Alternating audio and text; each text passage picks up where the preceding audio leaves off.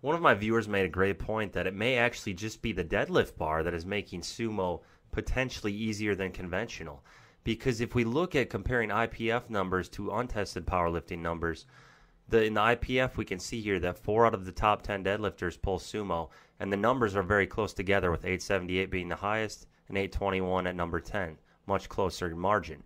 But then if we go over to the untested lifters, particularly when the Kabuki deadlift bar was introduced, there's a huge range here from 1,074 by Danny Grigsby to 931 at number 10.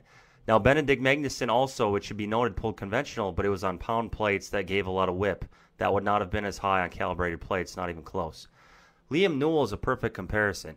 He pulled 777 pounds on a stiff bar in the USAPL, and then he went on to pull 860 pounds coming up here on a Kabuki deadlift bar, which is an 80-pound discrepancy. If you think about all the lifting vault videos, a lot of them are sumo pullers who are on pound plates and on deadlift bars. You don't see a lot of stiff bars. So I think the deadlift bar could be the root of the problem. But let me know what you guys think in the comments below.